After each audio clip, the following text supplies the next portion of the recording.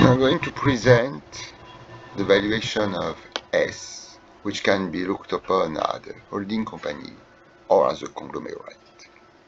If it is a holding company, the best thing to do is to calculate the net asset value, which consists in revaluing the various assets of S which appear in the company or in the statutory balance sheet. On the opposite, if we calculate the sum of the parts, we will do the calculations based on consolidated amounts. Let's start with the net asset value. We're going to take the various assets of S, namely what we have in its balance sheet, and in the balance sheet we have the net book values. We have 300 for F1, 400 for F2, and so on. And of course we can calculate the sum of the various net book values. We are going to enter in a second column the market values.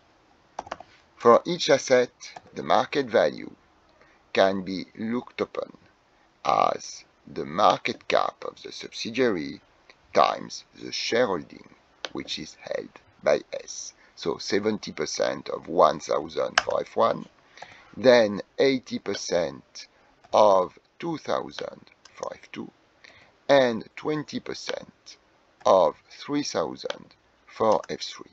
For the other asset, we have no listing, we have no information regarding their values, so we assume that the market value is equal to the net book value.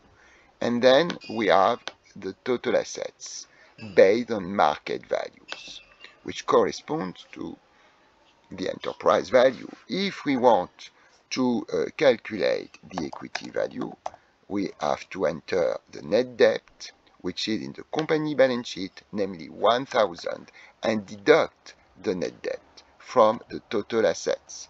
So we have the equity value, which is 3,500 less 1,000, which is 2,500.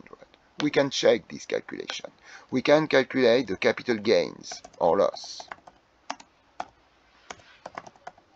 So, which is the difference for each line between the market cap and the net book value. And then we can see that the total capital gains is worth 1,400. We have to keep in mind that the book value of equity, which happens to be in the balance sheet, is equal to 1,100. If the assets were revalued based on their market values, the total assets would be replaced by the total market values.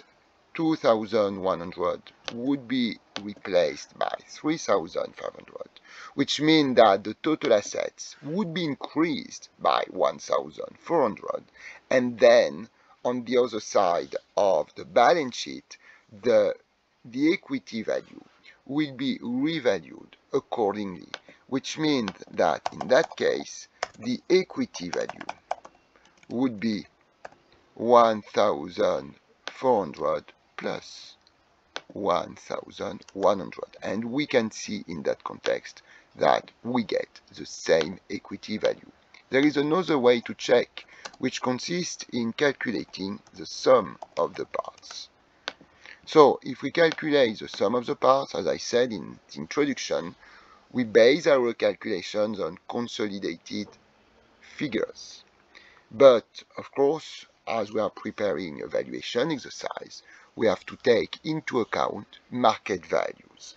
I mean that for F1, we can calculate the enterprise value of F1, which means the economic value of its assets, which should be consolidated by S. So we are going to write down enterprise value of F1.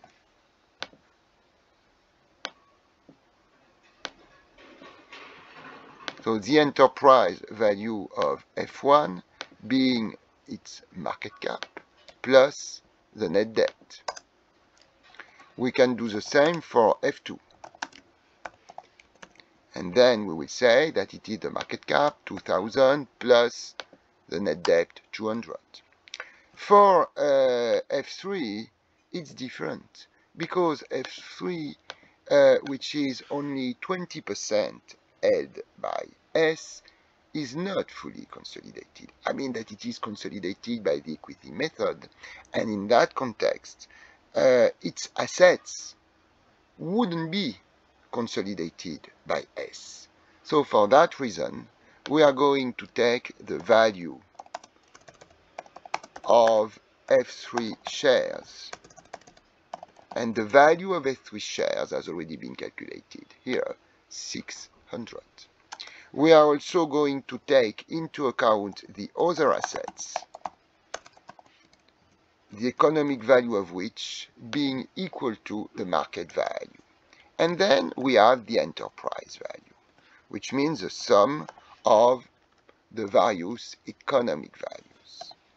If we now want to get the equity value, first of all, we have to deduct the consolidated net debt.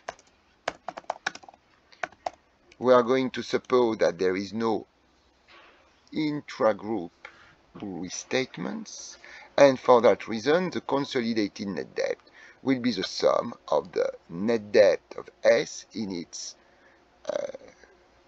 statutory balance sheet plus the net debt of F1 plus the net debt of F2.